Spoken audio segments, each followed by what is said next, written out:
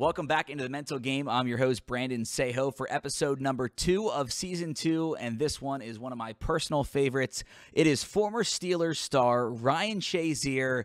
Ryan invited me to his house in Pittsburgh. I got to meet him, his wife, his kids, and spend a day at the house as we shot this amazing, emotional episode about Ryan's football journey. Obviously, the big injury that happened against the Bengals in prime time that left him paralyzed, but also his comeback story. He can now walk again, and his mental health, everything that comes with Ryan's story is super empowering, inspiring, and I know if you're at home listening, you will enjoy it just as much as I did when him and I had this conversation. I had the great pleasure to interview him, but this is a powerful conversation about highs and lows in life, mental health, and what it's like to get thrown down and get back up. I can't wait to share this with you. So without further ado, here is former Steelers star Ryan Shazier.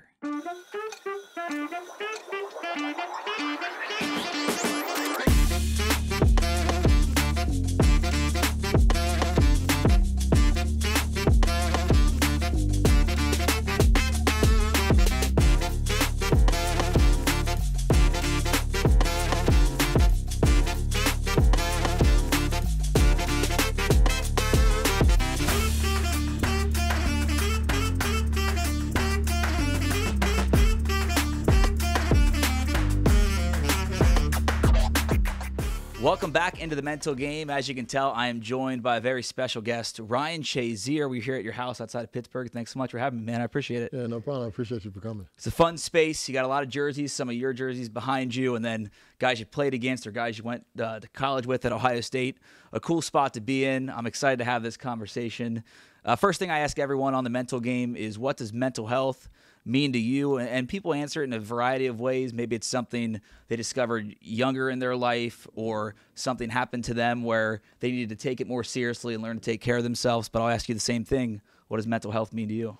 Man, it means a lot of different things because, early in my life, I would say mental health is just constantly, building your mind to be able to prepare for like adversity, prepare for things that are unexpected. And then now when I look at mental health, it's just constantly just trying to try to stay healthy with what you go with through the day-to-day life. Yeah. So with mental health for football and sports, it's more about being strong and just kind of focusing and just filtering the noise kind of thing. Yeah. But as I got older, I just understood, like me going through the spinal cord injury, it kind of changed my whole outlook on life, my perspective on life, because I was living life one way, so excited about the way I was playing football and so excited about the life that I thought I was going to have compared to the life I have now. So, it definitely means two different things, in two different parts of my life. You mentioned the injury, and I wanted to ask you about that because it is a life-changing moment, and it's one of those that if you're a sports fan, not just a Steeler fan, but around the world on Monday Night Football. I'm from Cincinnati. I covered the Bengals the last 5 years, so I clearly remember that day. How does that change your life? And does it start that moment when you realize this doesn't feel right? I think that moment, my life probably changed even a little bit before that moment, because I wasn't even supposed to play in that game. Yeah. And I don't know if God was sending me a signal or whatever, but I was hurt. I didn't practice the whole week. And just mentally preparing, like, hey, Ryan, you're going through a lot right now, but mentally preparing my brain to play or fight through an injury when I probably should not have played. And then once I got injured, my life completely changed because, as any athlete, you think, oh, man, I can bounce back from this. I can overcome this. And I feel like I did bounce back in the way of being a human. But as a football player, I didn't bounce back the way I wanted. And my life completely changed because I was expecting one thing. I kind of already knew what the plan was going to be. I kind of already seen the vision. Yeah. And, they changed the act on me. It was in the middle of the show. It was like, hey, chapter 2, and when you watch movies sometimes they be like part 1, part 2, part 3. Yeah. And I think that was just part 1 for me. And I think it was really difficult to deal with it, going into part 2 and chapter 2, because that was the grind, that was the resiliency that I had built up from, earlier, just understanding how I deal with adversity. but it definitely changed my outlook and how life was because I thought I was gonna be able to play football for 15 years. Right. And those goals that you have as a kid to play college ball, to get to the NFL, and you were a star for the Steelers, playing a position where you hit hard.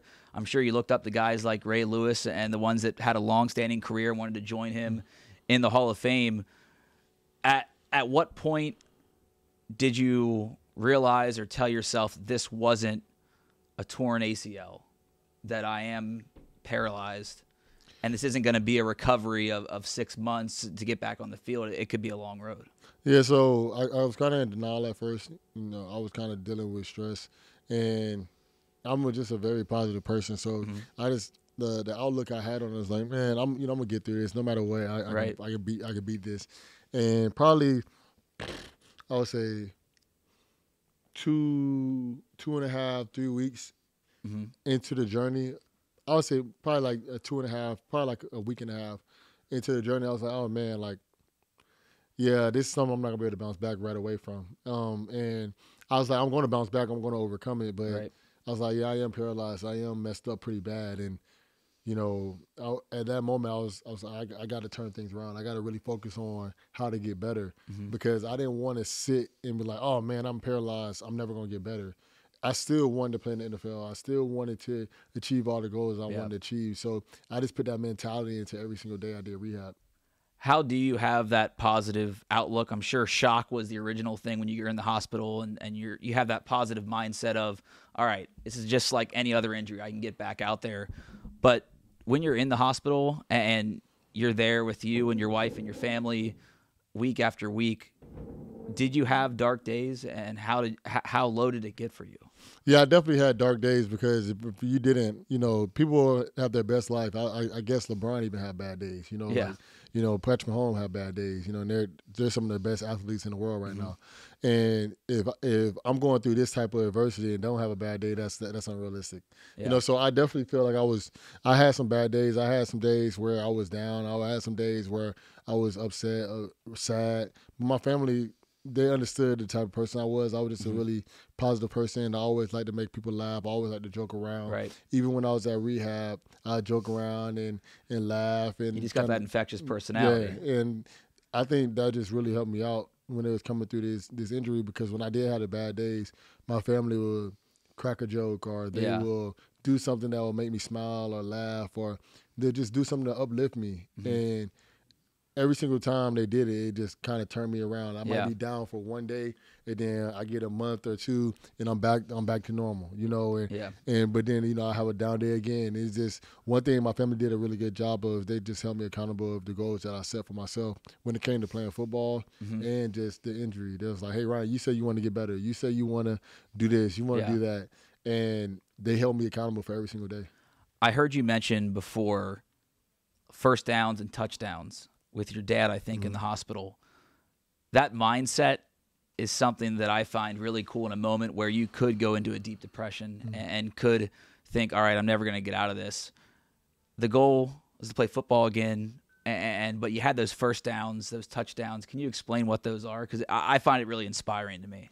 Yeah, so in any sport that you play, well, I don't know how cricket and all those sports are, but I have no idea either. Yeah, but like if you play, tennis, if you play baseball, if you play basketball, it's always you have to get those short-term goals to get that win, to get that touchdown. Yeah. So in football, a first down is a short-term goal. It's a short-term just short-term happiness to end up reaching your long-term goal. So it's a 100-yard football field. If you get 10 first downs, you're going to score a touchdown in football. Yeah. Most likely, you only need about 5 or 6 on the drive, and you most likely would score a touchdown. Right. But and that's kind of how I really broke it down. If you get through each inning, you know what I'm saying? Every time you get a working single, as a pitcher, trying to get through that order. Yeah. Once you get a single, boom, now you got somebody on base. Right. And then you keep getting singles, you're going to mess around and get a run. Right. And that's kind of the same type of situation that I had when it came to my injury. I was like, if I keep getting these first downs, eventually a big play is going to happen. Eventually a touchdown is going to happen. And that's kind of how I looked at it. I was like, oh, that's another first down. That's another first down. That's another first down. Then I see me do something that I was like, oh, man, I really want to do that. That's a touchdown. I really want to do that as a touchdown. So that's kind of how I really broke it down. So those first downs, what I would imagine would be being able to get up and take those first couple steps, and then maybe 10 steps. What was the touchdown moment? Was that being able to walk? No, so it just every phase is different. Yeah. You know, a touchdown for a parent is their kid being able to first stand up. You know, that's a touchdown. You know, they've been crawling and it's, oh man, they finally stood up. You know, but then after that, it's like, all right, now they're walking. You know, so at one moment, a touchdown for me was just actually being able to wiggle my toes, to be able to wiggle my ankle. Yeah. You know, to be able to lift my knee up at a certain point because I wasn't able to do it. Then after a while, I was walking. And then a touchdown went from, you know, walking with braces, that was a touchdown at one moment, to now that's a first down. And every single day I'm getting better to actually walking with, you know, a new device, with canes, or walking with a walker, or walking without any restraints. Yeah. And then, you know, another touchdown was, you know, walking at the draft. You know, so that was an amazing moment. Yeah. I know a lot of people say that, but that was one that really hits you. Yeah. I'm sure for you that was emotional. Yeah, it was very emotional because it was a combination of a lot of people were trying to see how I was doing, but a lot of people didn't know how I was doing. And I felt that was a good way of, you know, letting people know that I'm doing a lot better. Yeah. But then also just, to me, that was just thank you for all the prayers and all the support, because the one thing that I really love about sports is it doesn't matter if you like the Cincinnati Bengals, you like the Browns, or you like the Steelers or the Ravens. When it comes to football, they all hate each other. Yeah, but when especially the AFC North. Yeah, but when it comes to just life and when it comes to things that are more important, you know, people rally together and just want the best for others. And to me, that really meant a lot, that people were praying for me, people were wishing the best for me and supporting me. And I just to me, that was like a thank you and just letting people know that I'm getting better. It is incredible how the football community does come together, not just during the season when everyone's having fun rooting for their team, but when something tragic does happen. Obviously, you went through physical therapy and had to get back to using your legs and your feet and your toes. Did you have to go to just therapy and have help with your mental health? Did depression sink in or has it ever in your life as therapy been a thing for you? Yeah, so I actually went through therapy at first when I was at Ohio State. Okay. They had they have a great department for sports psychiatry. Yeah, they had sports psychiatry, and to me, it helped out a lot, you know, and because I was going through a lot, and then one of the coaches was like, "Hey, Ryan, we recommend you go to a sports psychologist because, you know, I just had a lot going on with my girlfriend, and then it was just a lot of adversity, just a lot going on, and then also being at Ohio State, everybody's wishing, you know, the best for you, but also it's a lot of pressure playing at a school like Ohio State, playing at a school like Georgia, Alabama, those big-time schools, because all people expect out of you is winning. They don't expect anything else, you know. So, and that's what you ask for. So my first time was going to Ohio State. I had sports psychology. I went through sports psychology, and I had sports psychologists, and they helped me out a lot. And then I ended up while I was in the NFL, I actually didn't talk to nobody that much, and I wish I probably did, you know, a little bit more. But after the fact, I would talk to somebody here and there. The Steelers have a good guy named Dr. Nash. I would talk to him here and there when I was going through my injury. But one thing that I think I did a really good job of is when I was actually going through something, I had a tough time, I always talk to my family. I always talk to my best friends. And one of them is like a psychologist. That's not his job, but it's just the way he understands how to, you know, be unbiased and give just authentic support really helped me out a lot. And he was kind of like, he's still kind of like my psychologist. I could talk to him all the time. And I'll just talk to my wife and my family. And then when I would have times when I would get depressed or I'll be sad, I'll let them know. And then if it was just too much for them, they was like, hey, Ryan, I think you should talk to somebody else that's unbiased. And, you know, I would here and there. But I definitely needed it the more and more I was dealing with my injury. You mentioned your wife, and I've heard stories before of you two in the hospital and you kind of giving her an out, which I find, you know, hard to believe when you're in love with somebody, but then there's an injury, like you have mentioned previously, of you might have to take care of me forever. What was that conversation like? Because I think it says a lot about both of you that you stuck together, and obviously you're walking again, you're being able to enjoy life, but that's a tough conversation to have. Yeah, man. I think if I gave my wife that out now, she'll take it. You know, I'm messing around. I'm messing around. No, but the thing is, she's just a wonderful person. You know, at the time she was my fiance, and we were 25 years old, and I said, hey, Michelle, I understand that, you never planned for this. You never thought that you're going to have to deal with somebody that's going to be paralyzed for the rest of their life. We had a plan on where we wanted to be, and you're a beautiful, beautiful woman. You don't have any kids. You don't have to be here. If you move on, nobody's going to look at you like you're wrong for that. And she was like, what are you talking about? I'm in love with you, and that day I said I'll be here with you no matter what. And she literally has been by my side every single day. And, to this day, we have arguments over little things that anybody has arguments over, like, fixing the couch and taking out the trash and stuff like that. But to me, I wouldn't be here if it weren't for her. My whole football career got better because she came into my life. I was playing well, but I was more consistent when she came into my life. And then my whole life, when it comes to rehab and just everything I'm doing, it's gotten so much better just because she's been in my life. So I'm just truly thankful just to have her as my backbone. You mentioned family and friends. Obviously, she is your best friend. She's your wife. Just having the community around you and the family around you to listen when you're going through shit is so important, even if it's not a therapist. Now, I'm a big fan of therapy. I think you would agree it does help, but not everybody is ready for it right away. And just being either the person that listens or knowing that you have somebody to go to, it makes a huge difference, right? Yeah, it makes a huge difference. So with Michelle, the thing that's so amazing about her is that sometimes she's willing to listen, and sometimes she's like, hey, Ryan, I think this is a little bit above my pay grade. Yeah.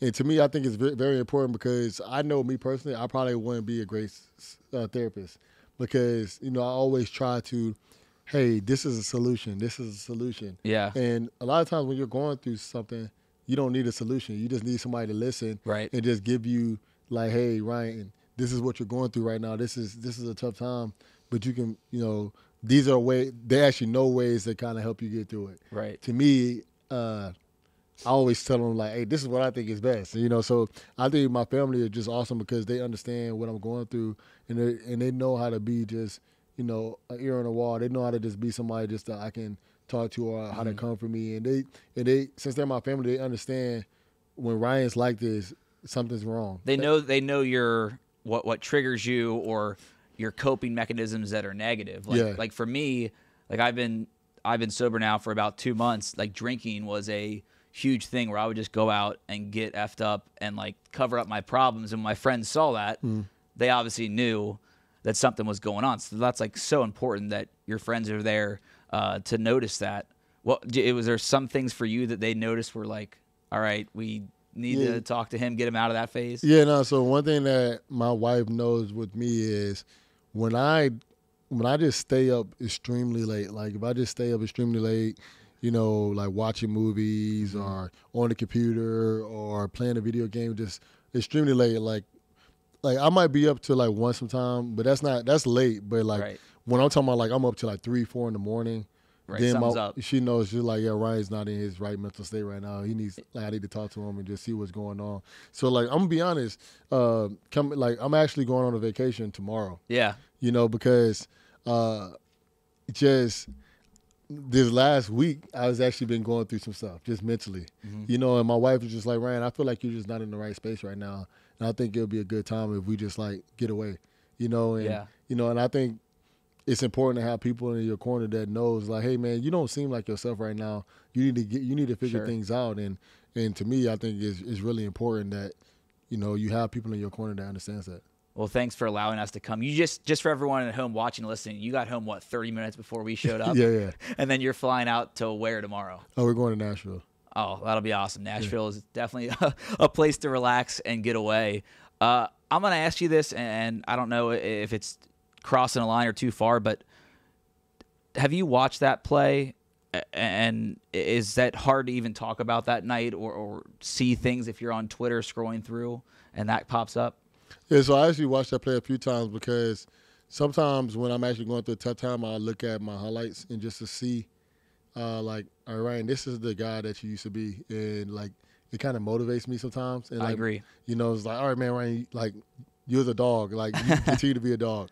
You know, so I look at that sometimes. But then, you know, sometimes they'll have, like, Ryan Shazier, you know, like, tribute and stuff like that. So, like, I'll watch. Like, there's, like, a bunch of different highlight tapes. Yeah. You know, so, like, I'll watch one, and then, you know, they'll show the play. And then it's just, like, you know, before when I used to see it, it used to make me cry a little bit. It was a little bit tougher for me. Mm-hmm. But now, that's the point of my life. Like, it's never going to change. I can't press the rewind button and change it. Yeah. You know, so I think now just to be able to talk about it a little bit more, it allows me a little bit more freedom. But at the end of the day, it still hurts because at the end of the day, I've been playing football since I was 5 years old. Right. And I played every year until I was 25. So it definitely hurts to know that I'll never be able to go back out there and play the game of football again. Did you cry and get emotional seeing that play because of, like, I'm not going to be able to go back? Like, you just missed football? It was a combination of I just missed football. And most people, when they get fired from football, majority of people, they say, hey, you're not good enough anymore. Or, hey, you know, for some odd reason, you know, they keep trying, but they're just not healthy enough anymore. Yeah. I never even got the opportunity. You know, Right. I never even got the opportunity to go back out there. It's like, hey, let me give this a shot. You know, I just never was able to even put. I never even was able to put shoulder pads back on, or Right. like I might throw my helmet on here and there. And I was like, man, my head was this, like, my head seems bigger now or whatever. But it just, I never really got the opportunity to, like, get any closure. Right. You know, so it made it. You were forced to move on. Yeah, and it made it really tough for me. And then, you know, another thing that made it tough is, you know, people would come to me like, hey, Ryan, man, you were so great. Are you gonna try to keep playing, or I wish you were still playing? And it's like, you know, I wish the same thing sometimes, but in the day I can't, you know. And so, like, those are the things that'll make it really tough for me. And but, you know, it's life. I can't change it now. Being from Cincinnati and covering the Bengals, obviously, I told you before we started rolling on this podcast that, like, that moment is something that I'll never forget. I want to ask you about Damar Hamlin's injury and seeing that as millions and millions did. Same scenario, prime time in Cincinnati, which is just crazy that it was on the same field. I was actually watching that game with one of Damar's teammates from Pitt, and we saw him go down, thought it was a routine injury or, like, just something quick. Yeah. And then they come back from commercial, and I'm sure your reaction was like both of ours, where it was, okay, this is serious. But for someone that's not only gone through a traumatic injury, but on that same field in what looked like a routine play, like when you were making a routine tackle, what was your reaction to seeing that injury? I'm not gonna lie. When I watched that, it's almost like surreal to me, because I was like, "Are you? It was a Monday Night Football game. It happened to him on the same field. Mm-hmm. It was probably like a month after my injury, and it hit way too close to home. And the biggest thing, I was just praying that everything was okay with Damar, because I remember the last time people somebody was in that situation in front of the national media. It was just a scary moment, you know. And that guy was never to play again. It was me. And I was just wishing and praying that Damar didn't have to go through the same thing. But it definitely was a dark time for me. It was hard for me to actually bounce back that week. You know, I didn't really want to talk to too much media about it, because it was just tough. It was something that I didn't want to, you know, talk about, because I knew people were going to try to compare us and ask me to talk about it as well.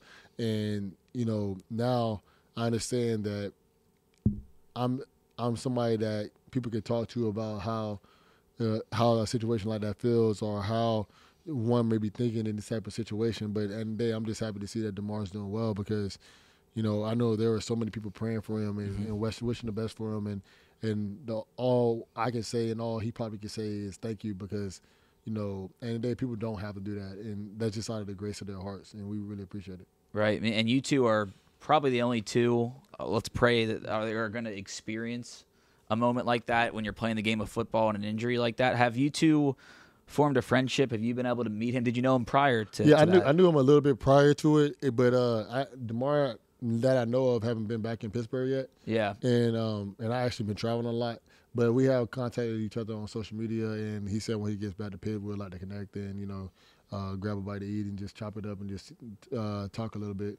But I did meet him a few times beforehand when he was at Pitt when I was playing for the Steelers. Oh, yeah, because you guys share the same facility. Yeah. And so you see him there all the time. Yeah, when I covered the Bengals, I was pretty tight with Tyler Boyd. So obviously, like a lot of Pitt guys, Tyler was in Cincinnati that week going to visit him at the hospital. And I'm hearing things of, hey, he's talking, or he's able to read a message. And then when it came out publicly, it's like just the way we talked about it before, the way the community, not just in football, but now across the country, rallies behind a guy like Damar, a guy like you. Can you feel that love when you're going through something like that? You definitely can feel that love because just people from all over the world just send you letters, they'll send you messages and just talk to you.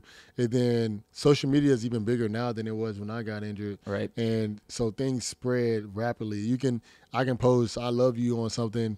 If the right person sees it, it can hit 100 million people. Right. You know, so to me, it's just amazing how things spread so fast, but it's also you feel how much love you're getting. Whenever you're getting a lot of love, you understand that people are there and supporting you, but also it feels the same when you're getting hate too. So, you know, I'm glad to know that people are supporting us and supporting Damar, especially in such a traumatic time in our lives. Obviously, your family, friends, old teammates, current teammates, coaches reach out to you throughout that process during your recovery. Is there one that kind of stood out that wasn't in that group where you're like, not starstruck, but like this person's reaching out to me, or I'm really thankful that this person I've never met gave me a call? You know, so it's a few people that I definitely met through the process when I was actually going through my injury that I was like, man, this is pretty cool that they know who I am and just spend the time to talk to me. But it was even after my injury, after I'm not in the league anymore, and I would just go to events, and there'll be people that you'll never know that would know my name. Like I remember I went to somewhere and John Bones Jones was there, and he knew who I was. And he was like, man, Ryan, like I used to love how you played, and I love how you was able to bounce back. And you know, like Tom Brady, I don't know him personally, but I played him a lot of times. Right. And, you know, he sent me a jersey, and he didn't have to do that, you know, and just, you know, like talking to, you know, guys like LeBron and just Dwayne Wade. You know, Dwayne Wade, we swapped jerseys when I was going through my rehab and things like that. So, you know, it was just really crazy how you just build connections with people like Mookie Betts. I built one with him. Yeah. It was just, it's kind of crazy how you just build connections with people and they respect what you do, but they also respect how you was able to bounce back from something that most people thought you would never be able to. That's incredible. And there's only certain people in the world that understand when you're an athlete, the pressure you feel, the stage you're on. Like you mentioned, now that social media is a thing, the hate you get, the love you get, it's a hard thing to balance. Thank you, one, for opening up on all that. I know the injury can sometimes be hard to talk about. I want to get into some positive things, fun things. Number one, your book, Walking Miracle, you wrote that, and tell me your mission behind that, wanting to inspire, give people a kind of behind-the-scenes look of how you were able to bounce back from what happened. Yeah, I wanted to inspire people, to let them know how I was able to bounce back, but also I wanted to kind of give them a guide of how to overcome adversity. Mm-hmm. You know, a lot of people, everybody goes through adversity. Every single person, it doesn't matter who you are. Everybody goes through adversity, but the biggest thing is some people just don't know how to overcome it. And some people just don't know that they've been overcoming it their whole lives. They just don't know how to pull it out of them. Yeah. And the biggest thing that I wanted to tell people in my book is that, hey, we already have it in us. We just have to be able to pull it out and just understand that we always have to be positive in that. And I think that's one thing that was really important to me to share with people, and I was really excited about it. Finding like what you already have inside you is such a big key. I mean, therapy, medicine, very, very big key to my mental health and a lot of people watching and listening, their mental health. But obviously, like, it's you. You have to make the decision to want to get better, feel better, take control of the situation. The Ryan Shazier Fund, walk us through that, because I just think it's incredible. And a lot of people, when they go through something, they want to help people that might be going through the same thing. So for you to help fund and be able to just raise the hopes of young people and other people going through the same injury you suffered, why did you want to do that? Because I was going through my injury, and I know I was getting a lot of support from the NFL. I was getting a lot of support from the Steelers. And it was just crazy to me how I was able to recover, but there was a lot of people that was on the journey with me, but I constantly seen them kind of getting left behind, and not getting left behind in the fact that like people don't care about them, but just they weren't able to get the same amount of rehab as me. They weren't recovering the same pace as me. So I started to ask a lot of questions, which my wife say I ask too many sometimes, but I'm happy I do. And when I some of the questions I started asking was like, hey, how come this person is not getting as much rehab? How come this person is not recovering at the same pace? Why? I started asking those questions, and then I started getting answers like, their insurance wouldn't cover it, or they just, they don't have the means to continue to keep going. Right. And so I just was like, hey, how about if I start a fund that allow people the same opportunity to get independence, to allow their families to have support when they're going through a tough time like this? Because when you're going through this, you're not going through this alone. Michelle is having having just as much of a tough time as I was dealing with my injury as she had, mentally taking care of me and just being a caregiver. So I just wanted to be able to provide support for the families and the individuals that's going through this injury and the spinal cord injuries. But then also I just wanted to see down the road if we could potentially change up some laws to allow people to get more services when they're going through this type of stuff. I think it's amazing work, and obviously a lot of people agree. And you're very active on social media and do a lot of events. Thankful that you came on the Mental Game today. Is there a moment that sticks out when you meet somebody that you've been able to personally help that has gone through an injury, or maybe a speaking engagement or a charity function where you're like, that conversation really hit me? There's a guy that we help with the fund, and him and his wife him and his family went through a really tough time. And I remember the first time I met with him, he was just like, man, I don't know if I can keep doing this. This is not for me. I can't deal with this injury. Like, I don't know if I can keep fighting. And, we started to spend more time with each other. We put in, he was spending time with other individuals through the fund, and now he's one of the biggest advocates, and now he actually is one of the best people to talk to when it comes to dealing with a spinal cord injury. Wow. And it just shows how, coming into somebody's life and just giving them options to get better, how it can really help and change people. And that's one thing I wanted to start doing, and I thought, that conversation and just the fun is why I'm doing this. And it's to this day, that person will always be really dear to my heart. That's awesome. That's good to hear. And you love seeing like what the hard work you put in to help other people pay off. I was nowhere near on the stage that you were at when your injury happened and the way you've been able to give back. But when I get messages or emails or people that write feedback about the podcast, it's like, hey, this like kicked me in the ass to finally go to therapy, or hey, I was suicidal like you were, and check yourself in. It hits more when it's personal to you, and so it's really cool to hear stories like that when you're able to help others. Yeah. Favorite football memory? Is there a favorite play that you have, or a favorite game you look back on, either high school, Ohio State, Pittsburgh? Oh man, my favorite football memory. Well, this is a tough one. So my favorite football memory might have been versus Cincinnati Bengals. Thanks. Yeah, and I'm sure you won the game against my team, right? Yeah, and it was in the playoffs when Jeremy Hill and I ripped the ball from Jeremy Hill on like that 10-yard line. Then we come down and kick the game-winning field goal to win the game.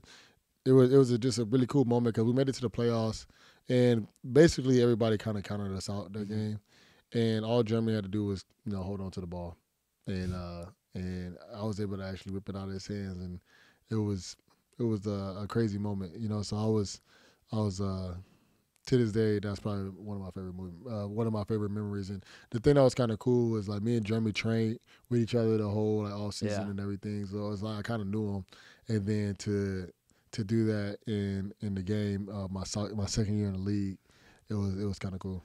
For everyone at home listening, you can't see the smirk that I have on my face as he's telling that story, because if anyone's a Cincinnati sports fan, that was probably one of the top 5 worst moments in Cincinnati sports history. And here you are saying, hey, that's the best moment of my career. But that was one of the best moments of my career, so I'm just really excited about it. I'm glad I can laugh about that now, because the Super Bowl run with Burrow helps. But that was a night that stood out. I mean, that was Can we go into that game just for a sec? Yeah, no Because, problem.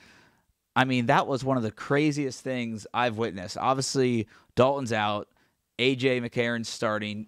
Touchdown to A.J. Green. That gives the Bengals the lead.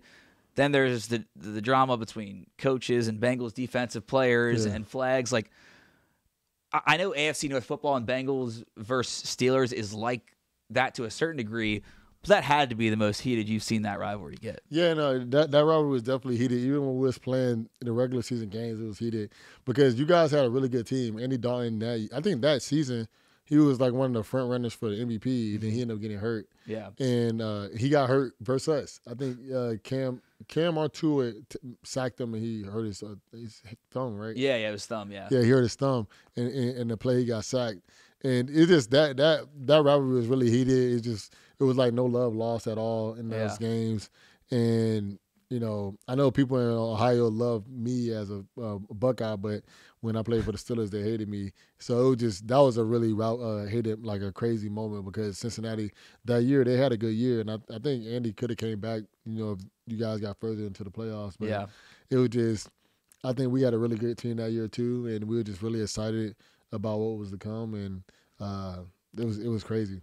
Yeah, that you ripping the ball out, that moment, one of the most heartbreaking moments for me personally. Yeah. But just in that crowd in a hostile environment, and just it was pouring down rain. Yeah. It was like a slug it out game, and to not win it on a defensive play, but to give you a really good shot. You know the kicker you have, you know the quarterback and the offense you have.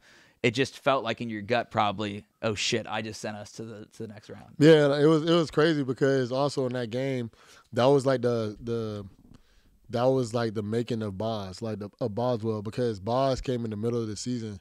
Oh yeah. He came in the middle of the season, and then like when that happened on the sideline, he was like, "Hey, don't worry, I'm gonna make the field goal." Like he told us, he was like, "We're going to the next round." Like it was like no hesitation. He was like, "Hey," he's like, "Don't worry about this, we're going to the next round." And then he went incredible. Out there and drained the kick, and it was just like from that moment on, he's probably been the Steelers' best kicker of all time, or one of the best kickers the Steelers ever had. I think he has the highest field goal percentage in Steelers history. Well, just in the AFC North, him and Justin Tucker are two of the best. Yeah. Incredible. Yeah, man, just looking back on football memories, there's so much fun to talk about games like that, moments like that. Do you watch football every Sunday? Yeah, I still watch football every Sunday. And, you know, while I was going through my injuries, like I'll watch a little bit here and watch a little bit there. But the more and more I've been getting out of my injury, the more I actually been sitting down watching games. And I remember when I was watching the AFC Championship game? Yeah, AFC Championship game this year.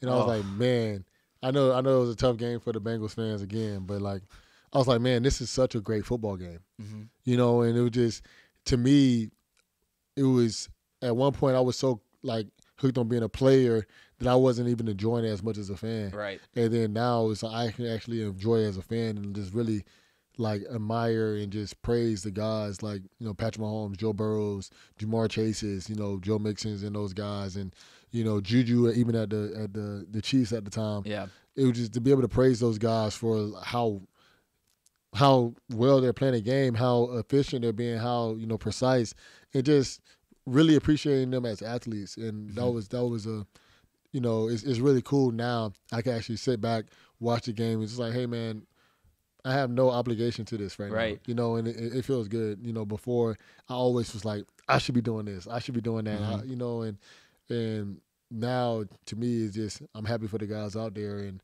I wish them the best, and, you know, things happen.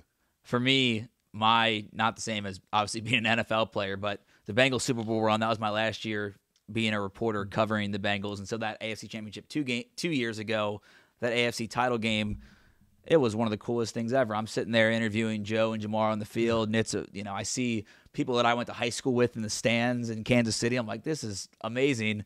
And then this following year, I got to be a fan for the first time since college, of my teams. And so I drove and froze my ass in Buffalo. Yeah. Crazy game. Won that one, then drove to Kansas City. Fun game. Obviously, not the result that Cincinnati fans wanted.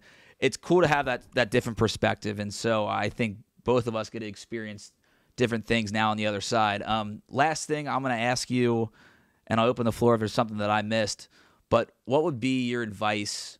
Usually when I get a football player or an athlete, I would ask them what their advice is to make it to the NFL, the NBA. But I think I'll give you the choice. You can answer both. But I think more importantly, for someone that is playing a sport they love and they go down and there is an injury that isn't a broken hand, broken arm, what advice would you give them as they start rehab or deal with that injury? So the biggest advice I have anybody that's going through something is whatever you're going through right now, just understand that's a moment in your life is not your life. Mm-hmm. And most people feel like, oh, my life is over. Like my plans are over. I don't know what I'm going to do next. And most people forget, like, hey, this is just a moment in your life. Your life is so much longer than the moment that's going on right now. So you just have to understand where you want to be at in life. And if you get to play again, cool. But just keep working every single day as if you want to, as you're still playing. Work every single day as you're still trying to be the best person that you're trying to be. Because just because you got hurt, just because what you lost is gone, you can still be a better person than you were before. Yeah. And a lot of people fail to realize that. And I think that's something that I failed to realize a little bit when I was going through it as well. I was staying positive, but I still was like, oh, man, the best version of me left a long time ago. And God has a bigger plan for us all. And we just got to understand that version is still to come, and you just got to keep pushing forward. I think that's great advice and a great way to look at it. I think a year ago, I can't believe that's, where I was suicidal and had to check myself into a mental health hospital. It's crazy how, like you said, God has a plan. You figure things out, and that is just a moment in your life. I think that's great advice. Anything mental health-wise I'm missing you want to hit on? To me, the biggest thing mental health-wise is, everybody that's going through something, you're going through something. If you're on a routine and your routine is off, and like every single day is like, why am I doing this? Why, like, right. If you have those questions, talk to somebody that's important to you that you know that you can be real with, and just say, hey, do I feel a little off? Because if you're thinking you're off, people around you probably feel the same way. And make sure you just get checked out, because once you get everything checked out, you're gonna understand that the better side of you on the other side of the door. You just got to go through it. You're just scared to go through it right now. Awesome, Ryan. Thank you so much. I appreciate it. No problem. And we will see everybody right back here next week on The Mental Game. And if you watched or listened to that episode, I hope you enjoyed it just as much as I did. Ryan's insight, his thoughtfulness, and his reflection on his mental health, his injury, his past, his future, football, and off the field. It was an incredible conversation, and I can't thank him enough for letting me, like I said, come to his home in Pittsburgh, spend some time with him and his family, and really get to know the person and player he is and was. Just a great convo, and I'm so excited he came on The Mental Game here for Season 2. Coming up next week, once again, I'm not telling you who the guests are until the Sunday before. You can see that on my Instagram, Twitter, Facebook, MySpace. If I can get that up and running again, we'll put it on there. But next week, it is a musician, a multi-platinum singer. I am so excited for that conversation. He sat down with me before one of his concerts, and then he brought me backstage, and I got to hang out with him after the show. It was a really cool experience. I will present that to you next week as we are right back here every Tuesday on The Mental Game.